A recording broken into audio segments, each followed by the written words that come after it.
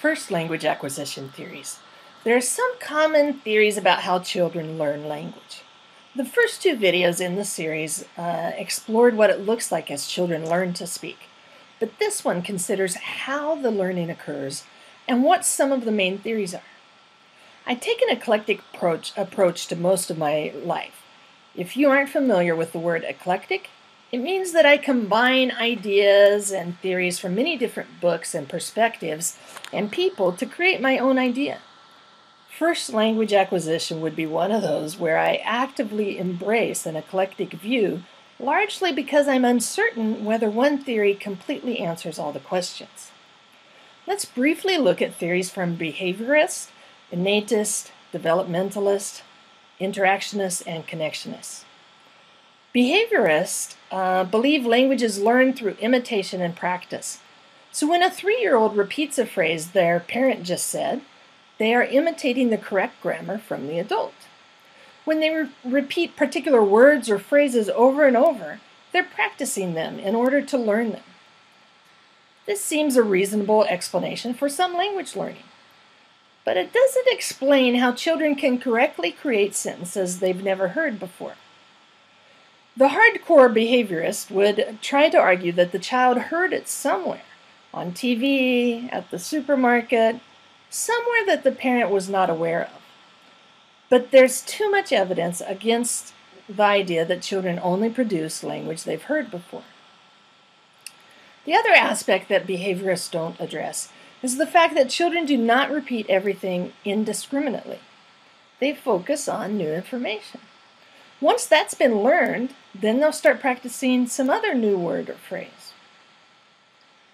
Innatists are led by Chomsky's theory of universal grammar, or UG. He claimed that inside everyone is basic grammar that then just needs to be applied to the particular part of the world and the language that the child is picking up as their primary language.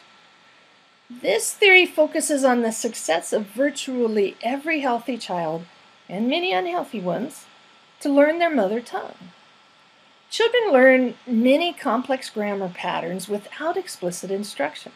So Chomsky argues there's something innate that allows the child to learn. Creative mistakes and creative utterances from children are explained through this theory. Even without every aspect of grammar being taught to children, they still can successfully employ every aspect of grammar.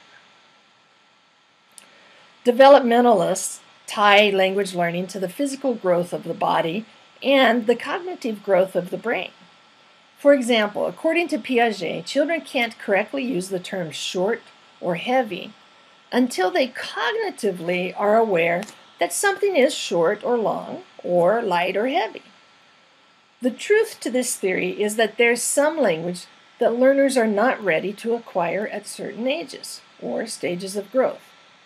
However, it's difficult for me to see how this theory can explain all of the human language acquisition. Interactionists are related to the developmentalists. However, instead of placing the importance on the physical development, they place it on the social and emotional interaction that occurs while maturing. Vygotsky is perhaps the most famous of these.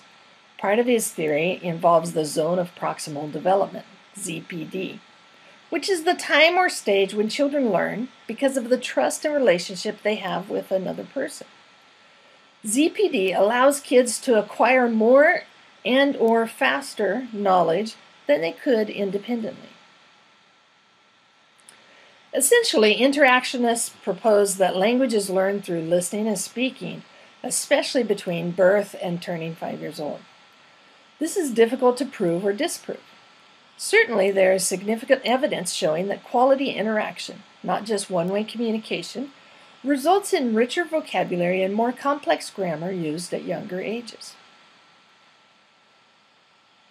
Connectionists believe that language learning happens just like any other kind of learning, by making meaningful connections.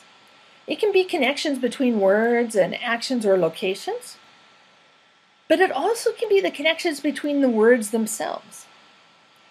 This theory, while very different from the innatist perspective, also successfully explains the creation of sentences that the child has never heard before.